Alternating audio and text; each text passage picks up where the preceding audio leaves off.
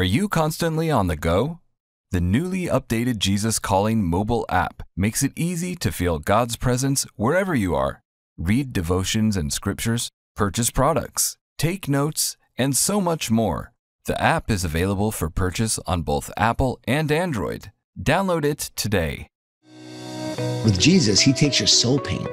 He takes your burden. I believe in a God that would actually want to do it for me and would want to take that. You believe it and you receive it, and he takes it from you.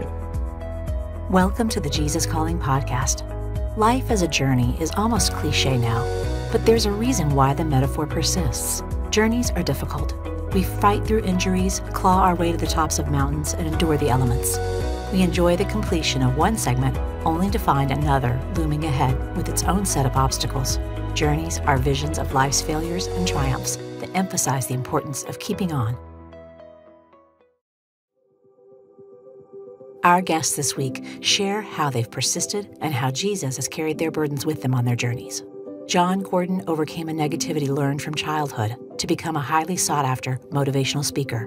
But even with his success, he felt empty, and a search for meaning led him to an unlikely source who told him that Jesus could take his soul pain away from him. Andrew Carter grew up in a family plagued with drugs and alcohol. After being in and out of jail multiple times, Andrew turned to Jesus long enough to be called to the ministry. But then he had what he calls a Jonah moment when he ran the other direction. Eventually, he found his way back to that calling as a social media influencer on platforms like TikTok and YouTube, where he shares the gospel with millions. For both Jon and Andrew, life has been a journey that's best done with Jesus. Let's start with Jon's story. So I grew up in a Jewish Italian family, and my mom was Jewish. My dad was Catholic Italian.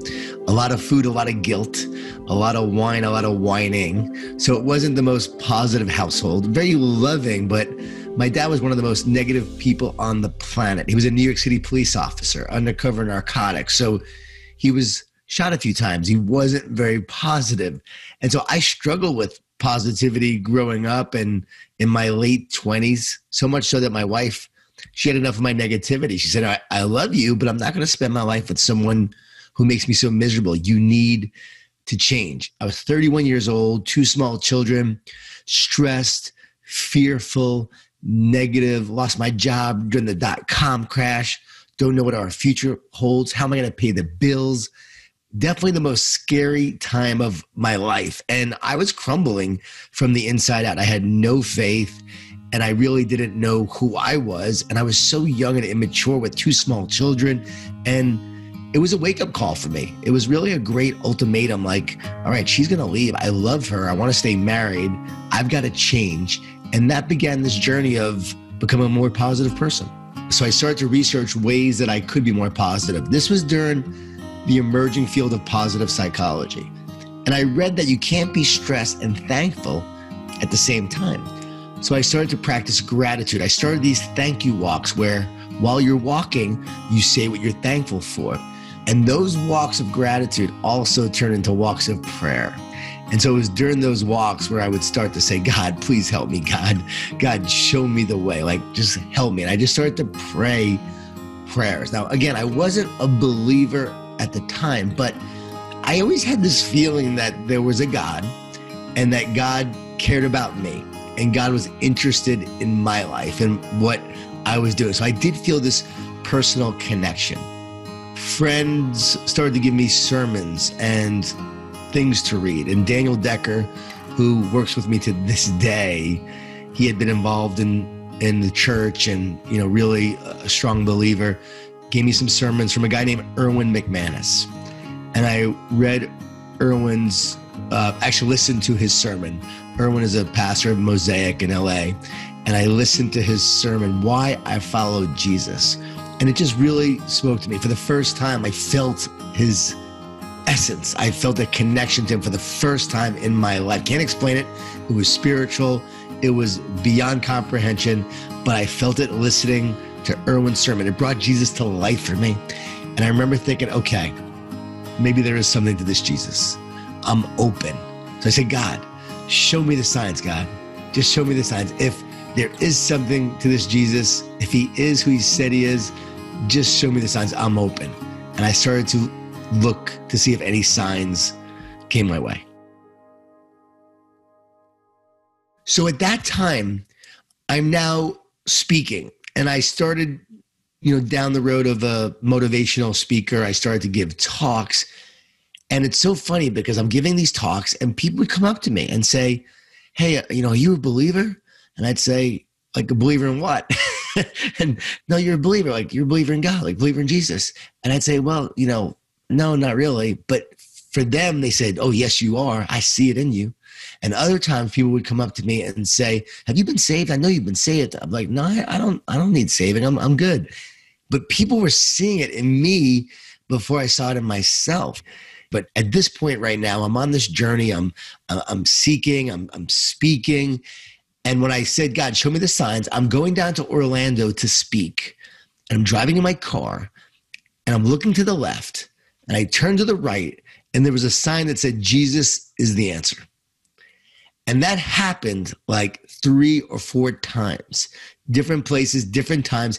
Everywhere I looked, I would see signs that say Jesus is the answer, or got Jesus, or you name it. And it just would show up. It was incredible how it happened so many times. And so I was seeing these signs and I'm like, okay, I'm seeing these signs. Like, I asked God, show me the sign. And now I'm seeing these signs. So this is really wild. I go to a energy healer because I was having problems with my stomach and my colon and a lot of issues, a lot of health challenges.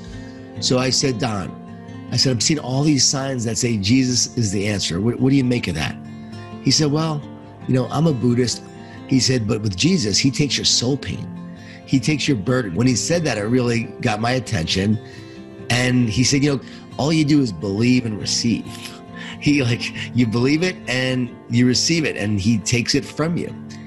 And it was wild because I walked out of there going, I believe in a God that would actually want to take my burden, want to take my soul pain.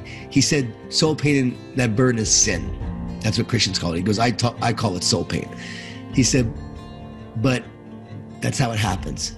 I believe in a God that would actually want to do it for me and would want to take that. It made so much sense to me once he explained it that way. That was just amazing. So I walked out of there. I said, okay, I'm going to give this Jesus a shot. And I said, God, I don't have all the answers, but just strengthen my faith.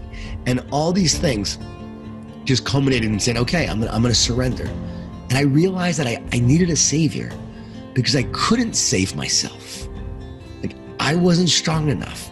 I wasn't good enough. It wasn't about my power. It was about transferring my power to the creator of the universe. And when I surrender and I give him my power, it's the great exchange. He gives me greater power. He gives me abundance. He gives me life, right? And so he changes everything.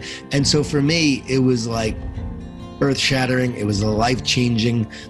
Who I am now is fundamentally so different than who I was because of this faith, because of this change, because of this surrender, and just saying, okay, God, I surrender. Save me.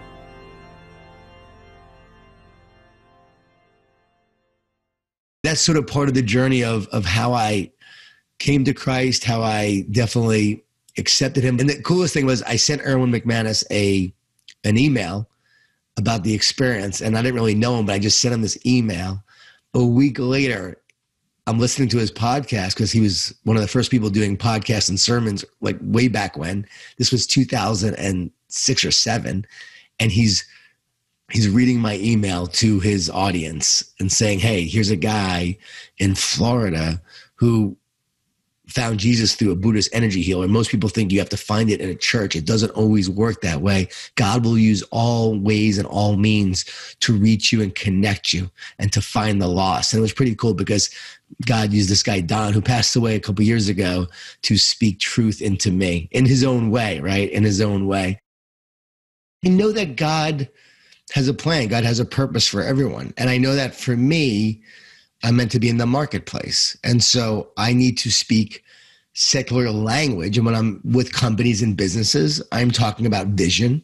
I'm talking about purpose. I'm talking about optimism and belief. I do weave in faith. I talk about building great relationships. It's so funny because my main work is The Power of Positive Leadership. The Energy Buffs is my most popular book. Then there's The Power of Positive Leadership. When I wrote this book, I measured it against Jesus, the way he led. And every principle in there is how Jesus led. It's just not using his language. It's love and accountability. It's building relationship. It's vision. It's belief. Jesus believed in people more than they believed in themselves. Look what he did with his disciples. And so I measured against his leadership, and I did not put it into the book if it wasn't a principle that also embodied Jesus' leadership. So when I'm out there, I'm sharing how he led in a way, but I'm not talking about Jesus. I'm talking about the power of positive leadership. But what happens is as I'm out there talking and I share examples, people do then start to follow me. And as they start to follow me on social media and Instagram and Twitter, I am more bold with my faith, especially on Sundays. I will always share, something that's really important to me from a faith standpoint. And then from there, people might want to explore more. So that's how I've navigated in terms of I go to give these talks and I want to be respectful of who they are, their organization, their business, and I'm there speaking, but I'm not denying myself or denying God by talking. I'm sharing the essence of who I am. I'm doing what God has called me to do. And I know that he's using me to speak life to these people, to encourage these people, to give them some light and some hope for the future. And then from there, they want more and they're interested in more. They seek more. And I think people need more of that to understand God's love. And there are people to talk about God's punishment and God of all that, but they need to understand Jesus. And Jesus came to forgive. He came to love. He didn't come to condemn the world. And so once you understand that love, I think it makes you want to know more. And so I just wrote The Garden. And The Garden came out in the spring during the pandemic. And this is my first sort of faith-based fable that I knew I had to write. God came to unite, right? He sent Jesus here to unite man back to God, to restore, to redeem what was lost, what was broken in the garden. And that is real unity, wholeness, oneness that we are meant to have in that relationship with our Creator. So I had to put that in there. And I did. And I was like, man, all right, there's no turning back. Here you go. But it's pretty cool. I put a warning page in the beginning of the book as an introduction. This is not like my other books. We even promoted it with a warning label. We shared the truth. This is Jon's faith that he's sharing in this book. We want you to know that.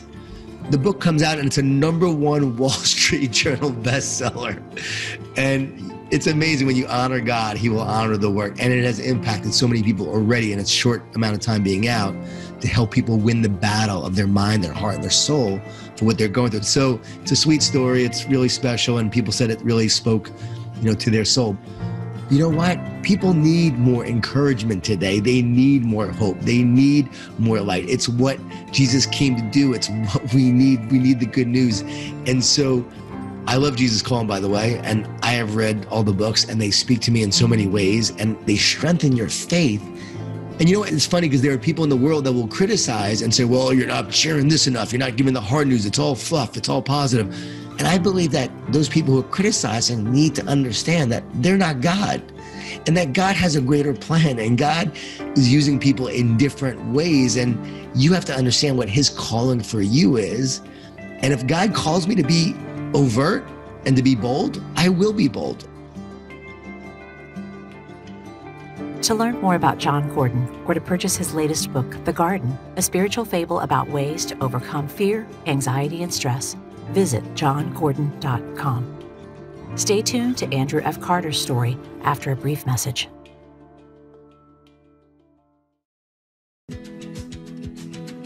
Give the moms in your life a beautiful gift of encouragement, reassurance, and peace this spring. The brand new Jesus Calling for Moms features devotions from Sarah Young's New York Times bestseller, Jesus Calling. Inside, you'll find 50 devotions that speak to the power of love, the gift of strength, trusting God's guidance, and so much more. Also included is a prayer for moms written by Sarah Young, plus Bible verses, as well as journaling prompts and space for moms to write their own prayers. Order Jesus Calling for Moms today, wherever books are sold.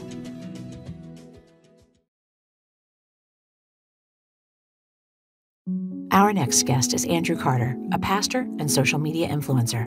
Though his childhood set him up for a turbulent cycle of drugs, prison, and street fights, his story also includes moments of success, overcoming drugs, earning multiple college degrees, and running a successful business. Unfortunately, Andrew's deep sense of emptiness brought on by his childhood trauma kept him going to dark places for escape. In the aftermath of a low season, Andrew recorded a short TikTok video of the different things God had taken him through. Hundreds of people responded saying things like, "If you can go through these things and still be smiling, I can too." Now Andrew is talking regularly to his nearly 1 million followers, sharing insight on the importance of not giving up on God, because he hasn't given up on us. I had to grow up really quick. My entire family's riddled with drug addiction, prison stints and abuse. So it wasn't anything that I wasn't used to. So at the age of 11, I had lost one uncle to an overdose. My other uncle had spent 75% of his life in prison, in and out of jail. My grandmother struggled with alcohol abuse at one point. So the environment that I grew up in was filled with drugs and alcohol and partying and sex and all of those things. It was just kind of the norm. So at 11 years old, I did have a pretty good understanding of this isn't good. As a kid, I believe that a lot of us just emulate our environment. We see and we imitate. So monkey see, monkey do, in a sense. That's what they were doing. And at that young age, that was the exact same path that I set out on. And at 17 years old, I was introduced to Jesus. I was trying to date this girl. I was chasing after her, and her brother said that if I wanted to date his sister, I had to be a Christian. And up until that point, church was something that I went to occasionally, maybe on Easter, maybe at Christmas. I knew we would have a play at school and there was a little baby in the manger. And in my mind, Jesus was as real as the Easter bunny or Santa Claus. And so I just said, yeah, man, I'll accept Jesus. And, that was from that moment forward, God has had his hand in my life.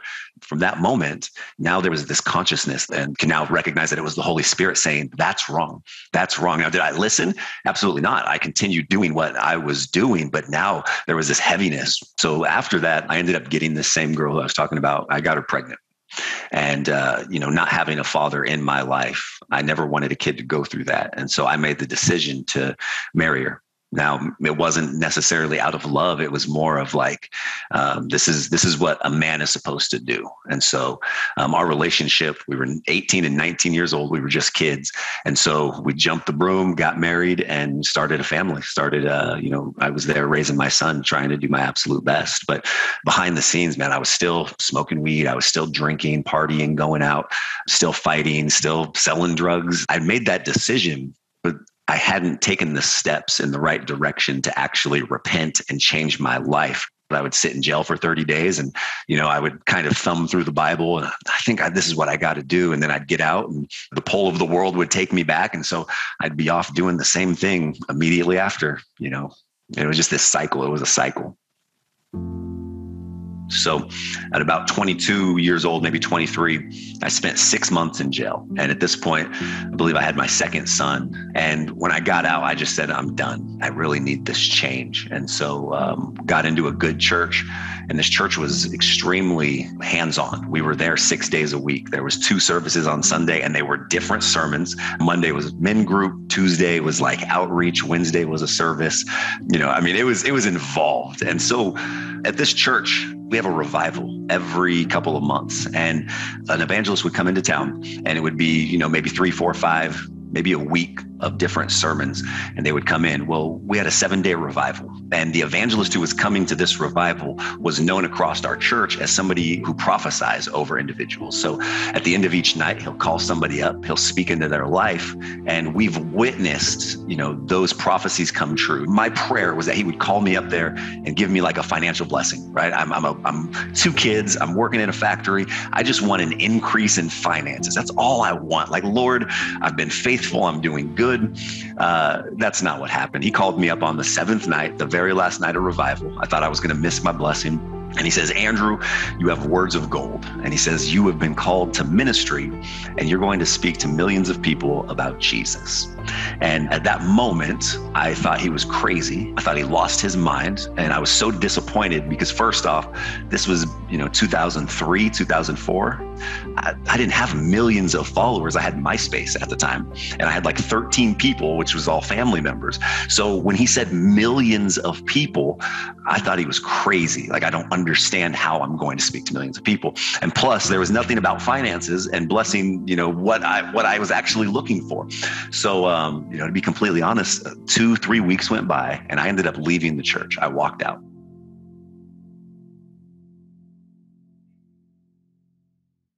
Things were tight financially, and I made a decision to go back to school. And my pastor wasn't with it. And he said, "No, Andrew," he goes, that's not it. He warned me. He said, "You've been called to ministry." He's like, "You got to trust God. You got to stick with it. Like, he's going to pull through." And I said, "No, sir, the bills are real and I'm out of here." And I left the church, and I went on to complete 2 college degrees. I played college basketball while I was away. So by the opinion of the world, I was succeeding. I had overcome, being a statistic and just following in my family's footsteps. I graduated, had 2 degrees. I opened a gym and, ran that for about 6 months, and things were looking good. But I had created this picture, this Instagram worthy picture. It was a highlight reel of what life looked like. But behind the scenes, I was very broken. I was empty. I wasn't in a good place whatsoever. And that led up to me getting in trouble and going to prison for 18 months. That was the big time, the biggest, longest time that I've ever done. And during that time, I lost everything. I lost my gym, all of these things that I had worked so hard for to achieve, these accolades and achievements, lost it all. So after I got out of prison, I spent the first year just trying to rebuild my life. Because I had gone from, running a gym, making 6 figures, having a family, to I'm just a single guy. After a year, I just felt like I was on the same track of where I was before prison. I just kind of felt myself spiraling back into that same cycle. And a friend of mine, we were doing a podcast, and we would do a podcast. I would do the fitness and nutrition, and she would bring to the table just kind of like her own perspective, but she would always sprinkle in her faith. She would always talk about Jesus. And I pulled her aside one day and I was like, that it's not good to talk about your faith or politics when we're talking about business. And she said, if people want to unfollow me because I follow Jesus, then they're not meant to hear what I'm saying. And I was just like, that's actually a really good point. And, having that faith background, I was like, I need to start praying. I need to start, opening my Bible. Like, I remember how whole I felt and purpose driven, even though I didn't want to go into ministry, I wanted to see. And so that kind of started me back into reading my word. And I started going back to church and getting a better understanding and finding my way back home. So after, coming back to God and working on my own walk, I found myself a plan that I had. And this vision that I had, it just fell through. It wasn't God's will. It wasn't a part of his plan and purpose for my life. And I was really lost. I was just kind of like, at the end of my rope, I was like, what am I doing with my life, God? What is it? And so my kids at the time had talked me into getting TikTok, right? Of all things, TikTok, an app for kids, essentially. And so the first couple of months, I look back and it was just me and them. We're dancing. We're having a good time. We're just playing around. But at the end of the night, one of these nights, my kids weren't with me. I was dealing with my situation, and I said, I'm gonna film a video and I'm going to post it. And it was me sharing my testimony, a 15-second video. And I didn't speak. I didn't say one word in this video. All I did was point at boxes. There was 4 or 5 boxes. And the box said, things that God has taken me through. And then I pointed at a box that said divorce, a box that said foster care, a box that said prison, and then a box that said everything else that I struggle with or something like that. And I posted it. And then I went to bed, and that was it. That night, I went to bed with 200 followers. And the next morning, I woke up and there was 15,000 followers. So this video, while I went to bed, had went viral. This is the first time that I really bared my soul and shared my life instead of just being funny and cute and dancing around with my kids. And I read a couple messages and they were just like, man, this is inspiring. Thank you for your transparency. Love the honesty. And one message said, man, I was going to kill myself last night. And he said, knowing that you've gone through those things and are still here with a smile on your face gave me hope, because I've gone through all of those. And at that moment, like I just got chills and I just started crying. And it was just like the Holy Spirit coming over me. And it's just like, this is what you were called to do. You know, you have words of gold. You've been called to ministry and you're going to speak to millions of people. All three of those things. And at that moment, I knew exactly what I was supposed to be doing. You look at Jonah and he's called to go to Nineveh and to do what he's supposed to do. And he's like, no, he runs. Where does he end up? He ends up in the belly of a well. And when he's in there, what does he realize? He had better go to Nineveh. And so I know that that's not about me. It's not my story, but I can relate to the fact. And here I'm called to ministry and I say, no, I'm going to run. My run, it was longer than 3 days. It was over a decade of sitting in the belly of a well. But on the other side of that, it's just like, okay, I get it, God. You're going to have your way in me. And so it's better for me to give you my surrendered yes and to go after that, because that's where true life, like there's, again, I say this, after experiencing all of those things and achieving those things and having all of those things, like the things that everybody's like chasing after, I got those, like I had a chance to get those. After having them in my hands, it's just like, yuck, this is what I've been chasing. It's not worth it. I'm going to, God cleanse me. I'm sorry that I chased after these things. I'm sorry that I took it here. Like it's disgusting. Cleanse me and please allow me back in and I'll do whatever you say. All of the things that I thought would bring me happiness, the money, the travel, the girls, all of those things that I thought would bring me true happiness, they failed to fulfill. They failed to satisfy. I achieved those. As far as man's concerned, in our opinion, in this world, I've done all of those things. And so after doing them, I just was like, man, it's not what I thought it was. All of these things that I thought I missed out on, or that were, things that were holding me back or I wasn't getting to experience, I went out and did them. And nothing compares to, I can only look back and go, I was so fulfilled. I was so satisfied, so on fire and driven when I was actually serving God, when I was walking in the purpose that he had for me. Andrew wraps up his time with us by reading a passage from Jesus Calling and giving us a few closing thoughts. January 18th, I am leading you along the high road, but there are descents as well as ascents. In the distance, you see snow-covered peaks glistening in brilliant sunlight. Your longing to reach those peaks is good, but you must not take shortcuts. Your assignment is to follow me, allowing me to direct your path. Let the heights beckon you onward, but stay close to me. Learn to trust me when things go wrong. Disruptions to your routine highlight your dependence on me. Trusting acceptance of trials brings blessings that far outweigh them all. Walk hand in hand with me through this day. I have lovingly planned every inch of the way. Trust does not falter when the path becomes rocky and steep. Breathe deep draughts of my presence and hold tightly to my hand. Together, we can make it.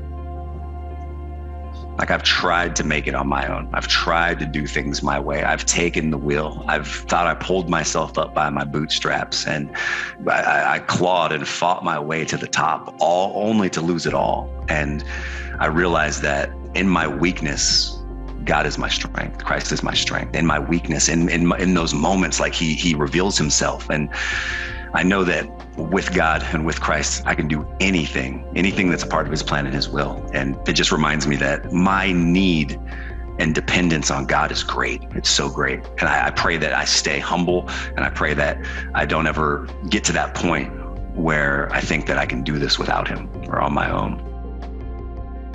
You can follow Andrew on his TikTok channel by searching for @AndrewFCarter, or visit his website at andrewfcarterministries.org.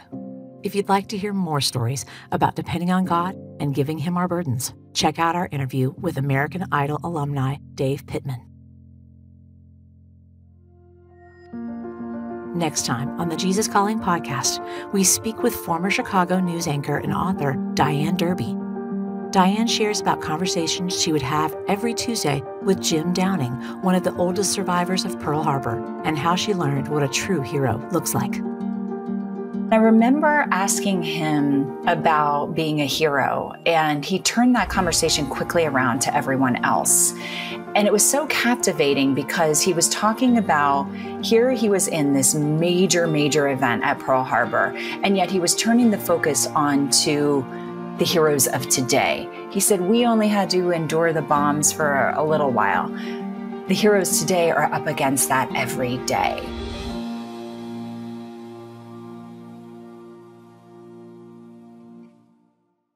Want to hear more inspirational stories of people who have been changed by a closer walk with God? Then subscribe today to the Jesus Calling podcast on Apple Podcasts, Stitcher, or wherever you listen to your podcasts. And please be sure to leave a review, which helps us reach and inspire others with these stories. Plus, if you like seeing our guests as well as hearing them, you can find video interviews available on our YouTube channel at youtube.com/JesusCallingBook, on Facebook, and on the Jesus Calling Instagram page.